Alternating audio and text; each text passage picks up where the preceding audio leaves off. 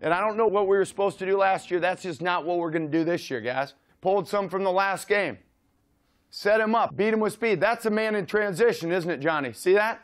No base. You could Bobby Boucher him, right? Run right over him, right? Again, that's why we're doing the drill, man. So this stuff doesn't happen right here. All right, let's have a great day. Get the breakdown. Boom squad on three, boom squad on three, 1, 2, 3. Boom squad.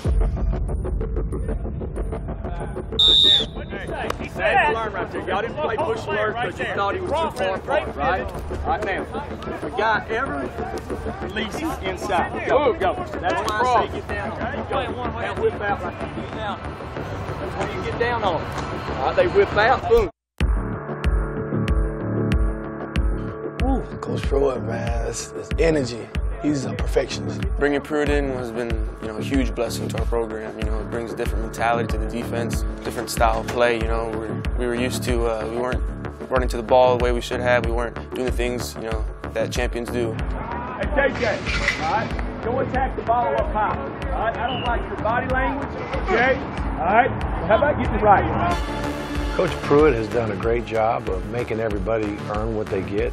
He did make a comment in the first team meeting, defensive team meeting, that he won't go give them what they want, he's going to give them what they earn. He's held true to that.